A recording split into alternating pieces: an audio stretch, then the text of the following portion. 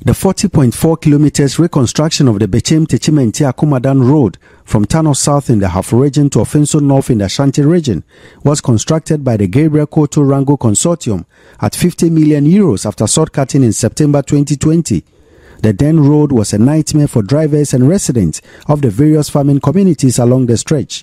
The roads minister Francis Asenso-Boakye said its completion is a relief.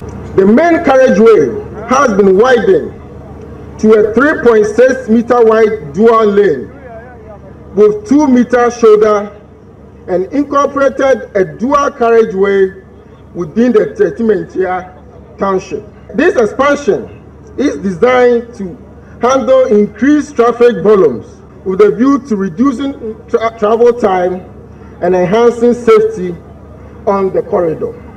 A critical aspect of this project is that all the adjoining access roads to the main carriageway have been improved. The president, ahead of the commissioning, said the project adds up to his government's expansion of road infrastructure, a situation he described as unparalleled in the history of Ghana. From 2009 to 2016, that is the Mills Mahama era, our nation completed 4,636 kilometers of roads and 5 interchanges stroke overpasses. However, since January 2017, i.e. in the Akufo-Addo era, we have witnessed exceptional improvements in our road network nationwide. We have successfully completed a total of 12,830 kilometers of roads across the country and added 6 more interchanges. We're also currently working on 10 new interchanges.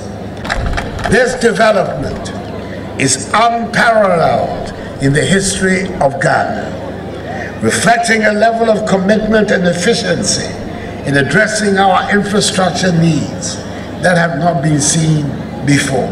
He said if our government had accomplished half of what he has, it would have led to economic growth of the people. We are all aware of the continuing cry within our body politic for more roads, which indicates that the road deficit that my administration inherited was indeed substantial.